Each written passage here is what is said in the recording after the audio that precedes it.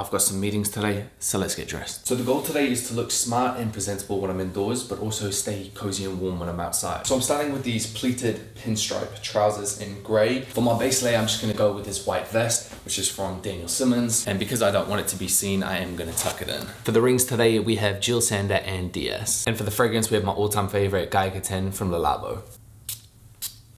For the final top layer while I'm indoors, I have this cashmere black sweater. Slight little tuck on the side just to help give some shape. For the footwear today, I'm just gonna keep it simple with my penny loafers, which are from Arcade.